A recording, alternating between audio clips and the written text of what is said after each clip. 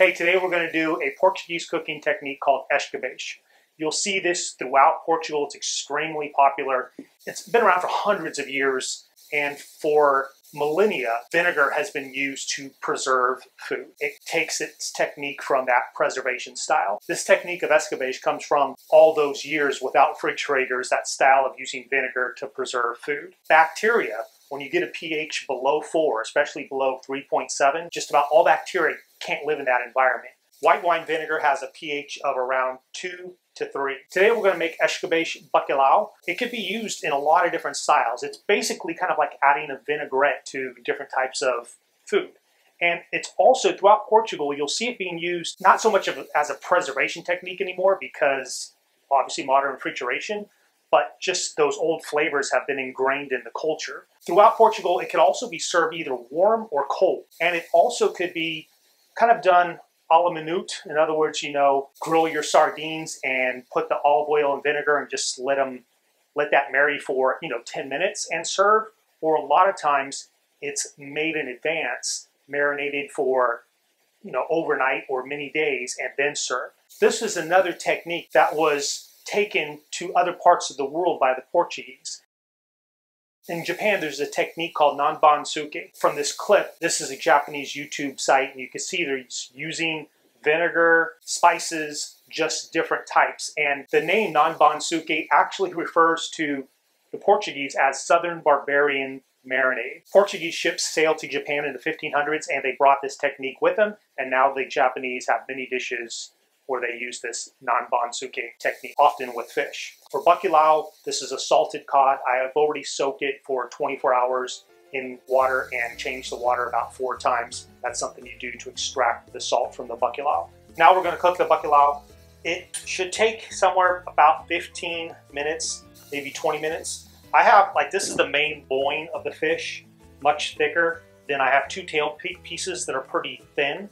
So I am going to put the thicker piece in first, probably for about 5 minutes, and then I will add the other 2 pieces. When you could pull it apart, like right now, there's no way if I use, 2 forks or fork and a knife, this is really tough, but after it's cooked, you'll see that it'll pull apart really easily.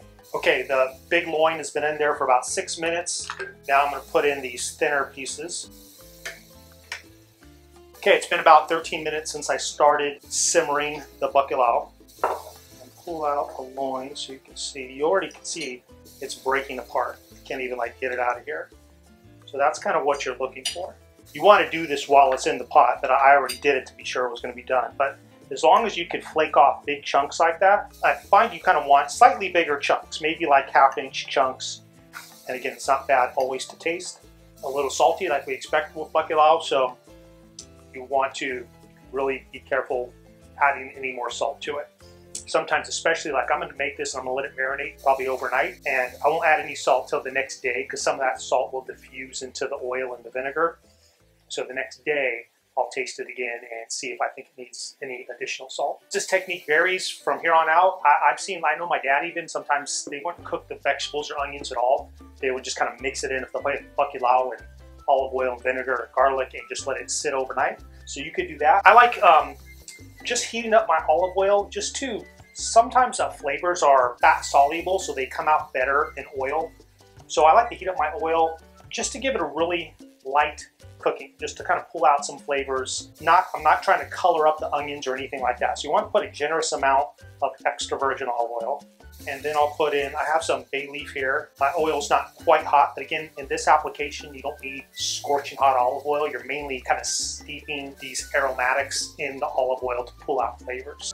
So I can see that smells so good. Wow, these simple pleasures. Add something else. Just right away, you can smell the bay leaf coming out. You can smell the extra virgin olive oil. Now I'll put in my onions, 1/2 of an onion sliced up pretty thin. My red bell peppers.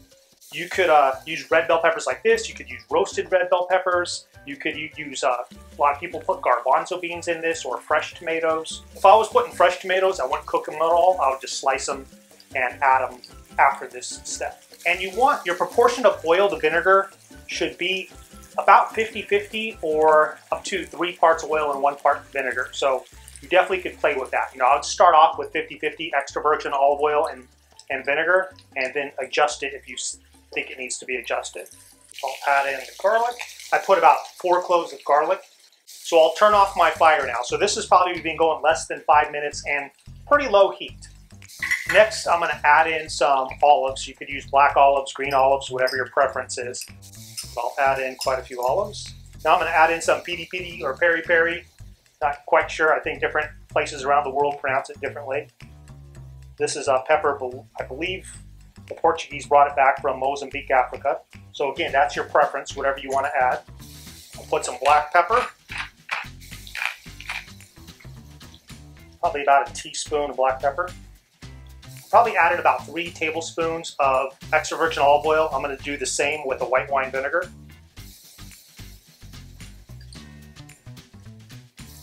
Wow, it smells so good.